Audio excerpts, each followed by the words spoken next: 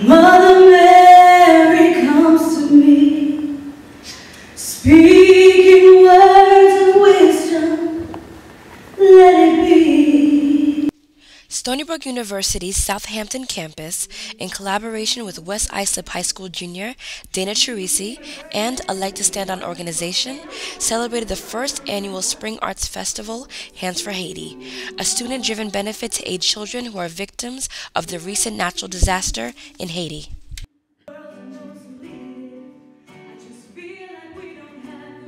The evening included dance, musical performances, and comedic theater created by the Stony Brook students to get the audience engaged for the important cause.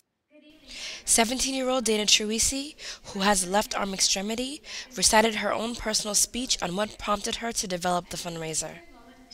How this got started. As a member of the National Honor Society, I'm required to do community service. But selling snacks to overdressed, prepubescent sixth graders at a school dance doesn't really strike me as actively serving the community. But when the earthquake struck in Haiti, I was watching the news, feeling so depressed and helpless.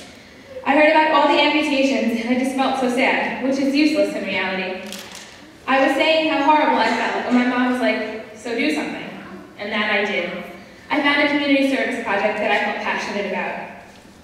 Guests had the opportunity to take pamphlets about the Like to Stand On organization, made monetary donations, and took part in a silent auction for the cause.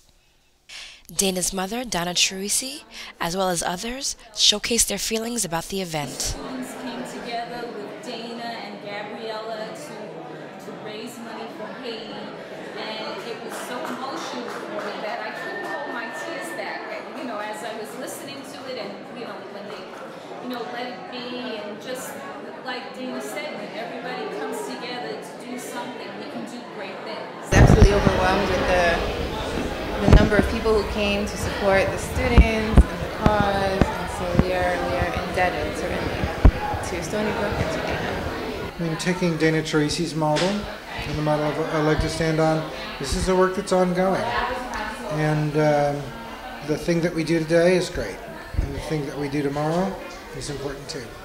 Dana Cherisi describes her feelings.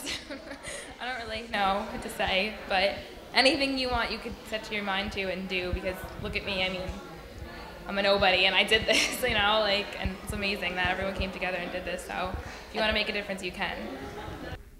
For Dana Cherisi, this is only the first of many humanitarian efforts. She plans to continue to raise awareness about the youth and prosthetics and how you can attain anything by just putting your mind to it. This is Jihan Antoine with Stony Brook News.